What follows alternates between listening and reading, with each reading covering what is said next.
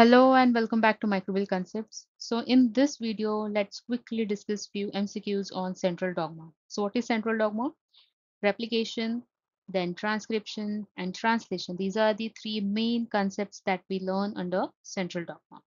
So if your concepts are clear, let's see, can you answer these MCQs or not? So let's start. So first is which enzyme is responsible for unwinding the DNA double helix during replication? So the correct answer here is helicase. Why? Because the role of this enzyme is to open up the DNA at replication 4. You can see here. Okay, it opens up the DNA, unwinds it. Then which enzyme synthesizes the RNA primer needed for DNA replication? So primase is the one which synthesizes the RNA primer which are required for the replication. Then third question is in which direction does DNA polymerase synthesize the new DNA strand? So it is always 3 prime, sorry, 5 prime to 3 prime. Okay. Then what is the role of DNA ligase in DNA replication? So it heals the nicks in the DNA backbone. That means the gaps. It heals the gaps in the DNA backbone. Then which enzyme removes RNA primers and replaces them with DNA during DNA replication? So DNA polymerase 1 is one which removes the RNA primers, and we have three different types of DNA polymerase: DNA polymerase 1, DNA polymerase 2, and DNA polymerase 3, right? So one we have seen, it removes RNA primers and joins the Okazaki fragments. DNA polymerase 2, it functions as backup polymerase for DNA repair and is also involved in editing, proofreading, etc. It starts or restarts the replication when DNA is damaged. That is the role of DNA polymerase 2. What about DNA polymerase 3? So the main replicative enzyme in prokaryotes, which is responsible for replicating the E. coli chromosome, is the DNA polymerase 3. It synthesizes both the leading strand of DNA and the Okazaki fragments. Okay. In prokaryotes, where does transcription occur? So transcription occurs in cytoplasm, okay? And in case of eukaryotes, it occurs in nucleus. Then which region of the gene does RNA polymerase bind to initiate the transcription? So now we are moving towards transcription. So promoter is the region where the RNA polymerase it binds, okay?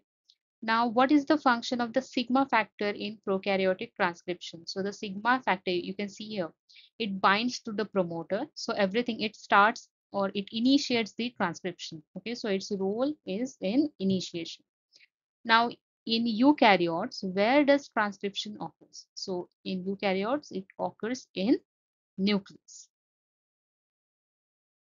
Then which RNA polymerase is responsible for synthesizing mRNA in eukaryotes? Okay, so RNA polymerase 2 is responsible for synthesizing the mRNA in eukaryotes.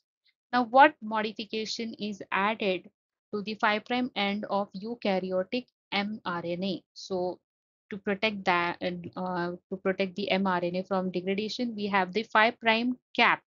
Okay, the what process removes introns from pre-mRNA in eukaryotes? So introns, they are removed by splicing. Okay, so not capping. Capping is done for uh, protection of the mRNA from degradation, and splicing is where we remove the unwanted or non-coding regions of the mRNA, that is introns. Okay, so we do that by splicing.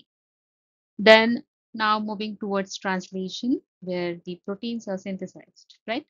So in prokaryotes, which ribosomal unit, subunit, it binds to the mRNA first during translation initiation? So at first, 30S subunit, it binds, okay? Then what is the start codon for translation? So the start codon is AUG, okay? You can see it is on mRNA, and the anticodon is on tRNA, that is UAC. Okay, don't get confused between codon and anticodon. Anticodon is on tRNA and codon is on mRNA. Okay, then which molecule carries amino acids to the ribosome during translation? So that is tRNA. Okay, the next is in eukaryotes, where does translation occurs? So translation in eukaryotes, it occurs in cytoplasm, okay, or endoplasmic reticulum. Okay, you can say that. So you need to know where these uh, processes, that is replication, transcription, and translation, in which location of a cell or which at which site these processes are taking place. For example, in case of prokaryotes, replication, transcription, and translation occur in cytoplasm itself.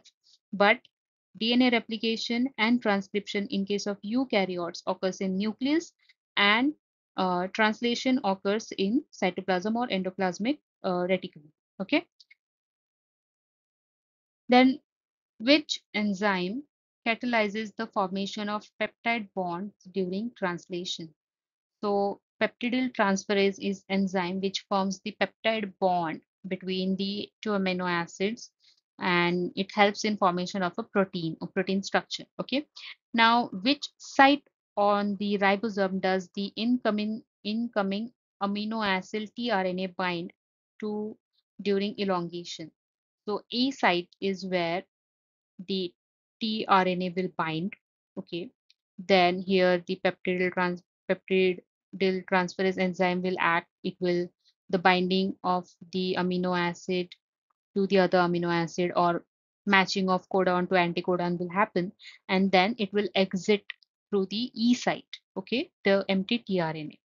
That's how the APE site of the ribosomes they work. Then which what is the function of poly A tail added to the 3' end of the eukaryotic mRNA? So it protects the mRNA from degradation, right? Then which factor is involved in the termination of translation? So release factor is involved in the termination. Elongation is for elongation process, continuous process, right? Helicase is for unwinding of the DNA. So these are not what we are looking for here. So the answer is release factor. Even sigma factor, it binds to the promoter in, and it is important in initiation of translation, not the termination. So answer is release factor. Now, these questions, they cover key concepts and mechanisms which are involved in DNA replication, transcription, and translation in both prokaryotes and eukaryotes. So I hope these questions are useful to you all. And just to give you an idea that what kind of MCQs you may get, okay? So keep practicing, do search a few more questions on internet and get prepared properly. Thank you for watching.